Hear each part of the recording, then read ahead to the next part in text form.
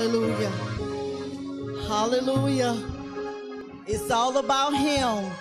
Hallelujah. It's all about God.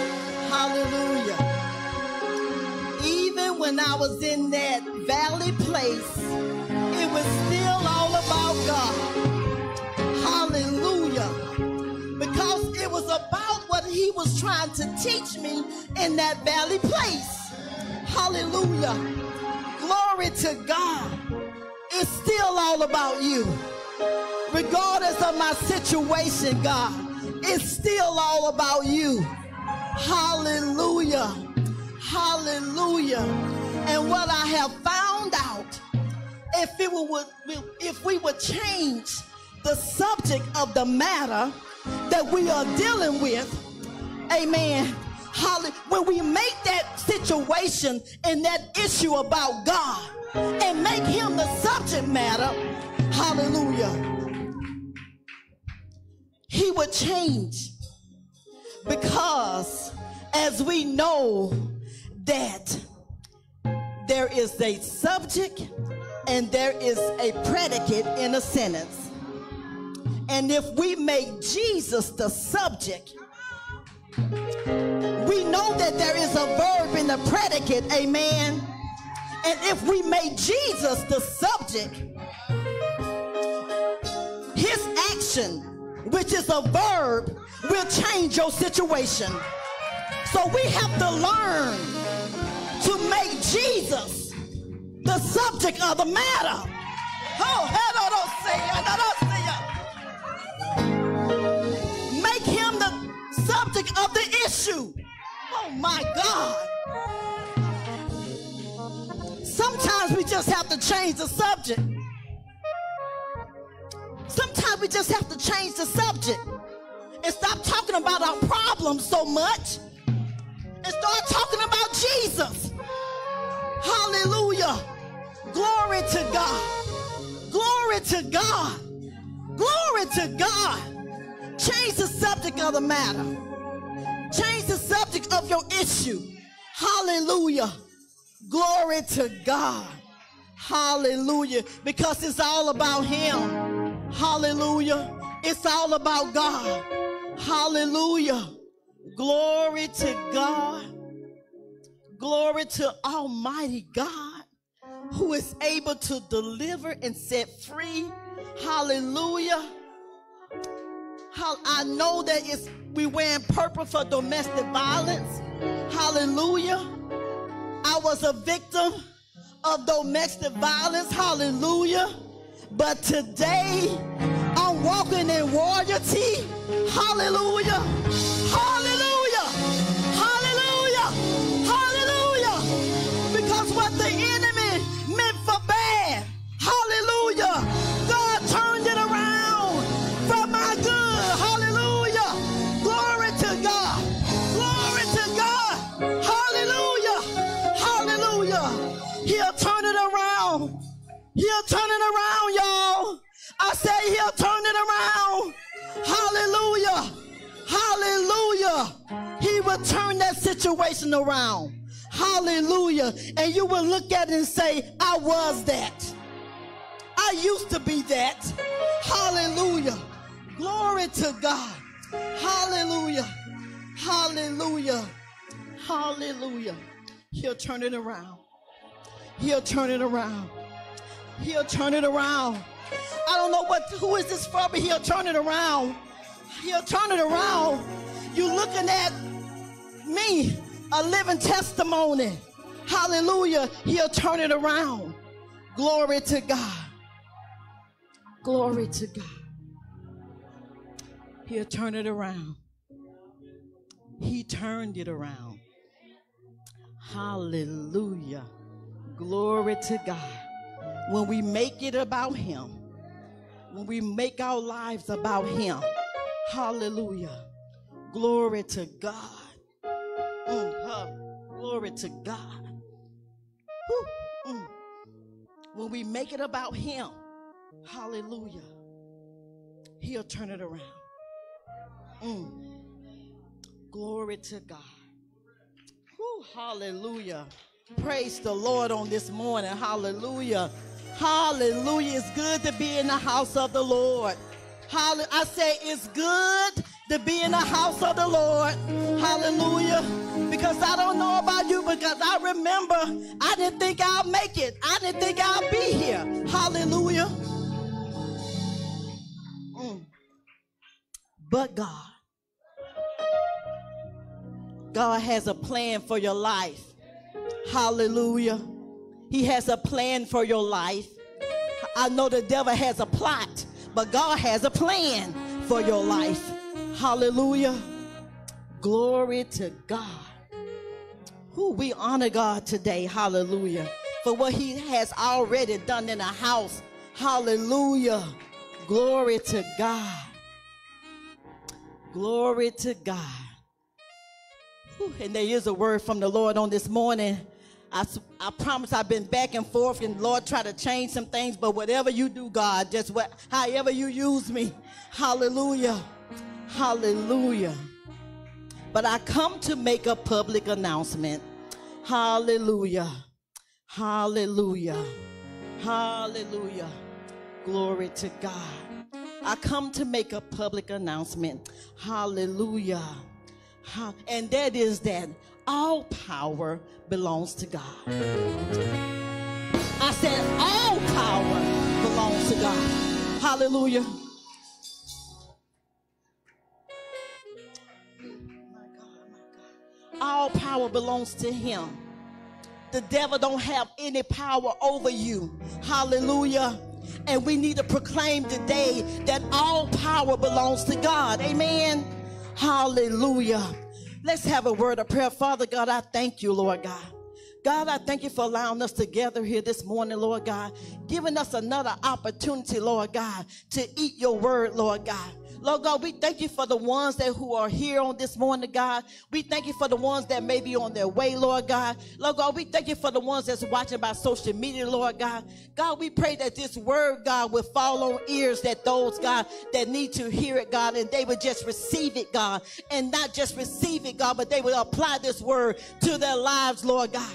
We thank you, Lord God, for what your word is going to accomplish on this morning. And in the name of Jesus, we pray, amen. Amen. We thank God on this morning. Hallelujah. Glory to God. We've been all on the high ever since Sunday school this morning. Amen. And we just thank the Lord for you all that are here on today. Amen. So I come to make a public announcement. This is a public announcement. And we're going to come from the book of Acts. And then we're going to go to the book of Psalms. But we're going to come from Acts 9, and we're going to take verses 18 through 20, and then we want to go to Psalm 68, verses 34 and 35, and it reads, "At once something like scales fell from his eyes, and he regained his sight. Then he got up and was baptized, and after taking some food, he regained his strength. Saul was with the disciples in Damascus for some time. Immediately he began proclaiming Jesus in the synagogue. He is the Son of God." Psalms 68, 34 and 35 reads, "Power belongs," this is the Living Bible, "power belongs to God. His majesty shines down on Israel. His strength is mighty in the heavens. What awe we feel kneeling here before him in the sanctuary. The God of Israel gives strength and mighty power to his people. Blessed be God." Now the NIV version reads, "Proclaim the power of God, whose majesty is over Israel's, whose power is in the heavens. You, God, are awesome in your sanctuary. The God of Israel gives power and strength to his people." Praise be to God. Amen. Amen. To proclaim means to announce. It means to declare. It means to affirm. A proclamation is an official announcement.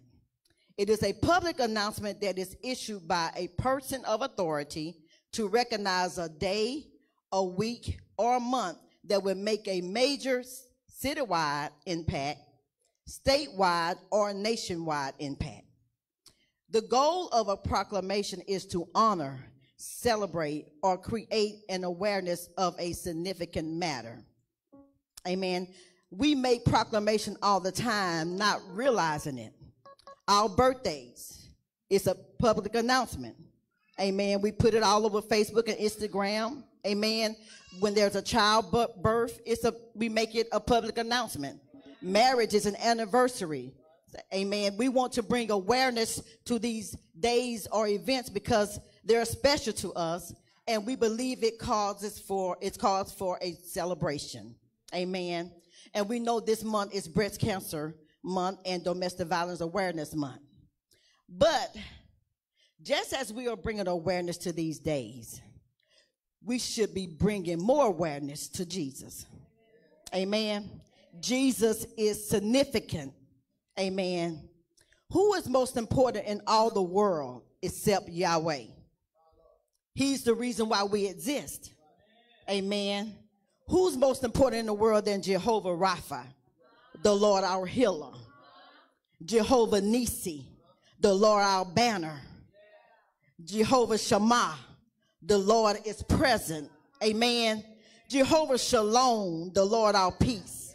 Who is most important than Jehovah Jireh, the Lord our provider? Amen. Amen. An advocate is someone who publicly supports or promotes something, someone, or a cause that he or she believes in. An advocate publicly recommends. Publicly. The Apostle Paul was a good example of an advocate for Christ. He publicly supported the gospel.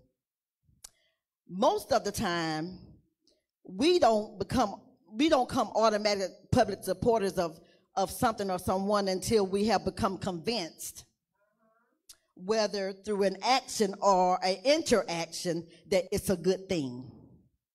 In other words, we normally don't support anything that has not been proven. We really don't want to be embarrassed if it fails. That's one of the reasons. But if we have tried it and experienced it, then we will have proof whether it works or not. Amen. So ask your neighbor, have you tried Jesus? Have you tried his word? Amen. In Acts 9, 1 through 17, Paul experienced God in a way that changed his story. And I want to tell you today that God is changing your story. You are looking at someone who dealt with some things in life. And I really didn't know how my story was going to end. Hallelujah. But I'm standing here today, saved, sanctified, and filled with the precious Holy Ghost. Amen. Hallelujah. Hallelujah. So the Apostle Paul had an interaction with God. He had an encounter that changed his destiny. He had an encounter that changed his perspective on life. The Apostle Paul, who was known as Saul before his conversion, went from stoning Christian to becoming one. God would change your story. After his Damascus Road experience, after his conversion, he spent the rest of his life proclaiming the gospel. He preached the gospel. Amen. God will come and change your perspective on life if we allow him to. Amen. He will change your viewpoint of life if we allow him to. Amen. Hallelujah. And some of you probably remember when you were heading down a dark road of destruction. Amen. And you could not see any light. Amen. You didn't know how you were going to end up. Amen. Your destiny did not look bright. Amen. Hallelujah. And you had accepted that life would probably always be in that state. God would change the story. Amen. It looked like there was no end to the madness. Hallelujah. But thank God for your Damascus Road experience. Hallelujah. You had an encounter with God. And I don't know about you, but my encounter did not happen in the church house. Amen. Hallelujah. But you had an encounter with God that changed your life. Hallelujah. I'm a witness today that God would change your life. Amen. He would change your desires. Amen. Hallelujah. Hallelujah. He would change your desires. Thank you, Lord God. Hallelujah. Hallelujah. Now, I have to be realistic with you, and the pastor talks about this all the time, that when you have been converted, sometimes you go back and mess up. I did it. Made some wrong decisions, made the wrong choices, dated the wrong somebody. Hallelujah. But I thank God. I thank God that he showed up for me again and again and again and again. Hallelujah. Glory to God. And put me back on track. Hallelujah. So don't get discouraged if you fall. Just don't stay there. Hallelujah. Hallelujah. They were talking about this morning that you get up and you repent. Hallelujah. And get that thing right with God. Amen. And he'll place you back on track. Glory to God. Glory to God. So Paul, after his conversion, he preached the gospel. He became a supporter of the good news. Amen. Amen. I want to tell you there's a lot of junk that's being preached out there on today. And it's not the gospel. Not only that, but there's a lot of junk that's being supported. And it's not the good news. Hallelujah. So beware of who and what you are supporting. Just because it sounds good does not mean it's the gospel. Just because it gives you goosebumps don't mean it's the gospel. Hallelujah.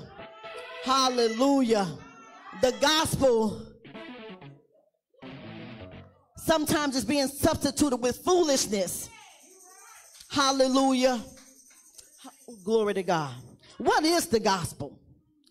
The gospel is the good news that God, and we've been talking about this, is redeeming, renewing, and restoring God's people. That's the gospel. Amen. Amen. Not through HORCM, but through Jesus Christ. He is just using HORCM as a tool, as a vessel, hallelujah, as a channel, hallelujah, to get the people to Christ. Hallelujah. Hallelujah. Hallelujah. The gospel is not that God got a blessing with your name on it, although he may have. The gospel is not your husband is on the way, although he may be. Hallelujah. The gospel is not money is coming. Hallelujah. But we believe it's coming. Amen. Hallelujah. Hallelujah. The gospel is the good news of Jesus Christ and the path he has given us to salvation and to eternal life. That's the gospel. Amen. That's the good news. Amen. Hallelujah. So what are we proclaiming? Hallelujah. Hallelujah. Paul proclaimed the gospel. Amen. Paul is a good example that we should follow. Amen. Hallelujah. Psalm 68, 34 and 35 reads, proclaim the power of God. Tell somebody about God's power. And stop telling them your problems. What do you know about Jesus? What has he done for you? How has his power manifested in your life? There ought to be some evidence, amen. And it reads, whose majestic is over Israel. The greatness of God is revealed in the beginning of Genesis, from the beginning. There is none like him in all the world. Just as his greatness and splendor is over Israel, his greatness and splendor is over us. Amen. He reigns forever. Amen.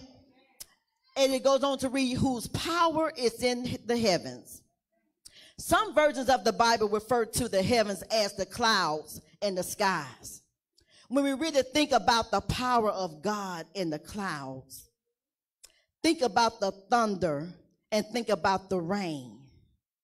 Can't nobody humanly possible operate in that way. That's why can't nobody tell me that there's not a God. Amen. Nobody has that kind of power but God. Yet with all his power, he still comes down to see about us. Hallelujah. Deuteronomy 33:26 read, there is no one like him who rides across the heavens to help you, and on the clouds in his majesty. Hallelujah. Hallelujah. Verse 35 reads, God, you God are awesome in your sanctuary. The God of Israel gives power and strength to his people. Praise be to God. We should acknowledge the God of Israel, who he's worthy of praise and honor. Amen. He is awesome in his holy place. But he sees us in our valley place. God, he's so awesome. Awesome are you, God, in your holy place. Yet you come down to see about us and gives us strength and power to overcome, to stand, and to endure. Amen. So we give God the praise for his power. Amen. When you think about all the power that he has, but yes, he gives us strength and power, and he comes to see about us. Hallelujah. The power of God is almighty.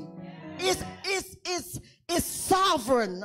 You know, and when you just think about the world and the earth and everything that dwells in it, you know, man could not do this. Amen. Hallelujah.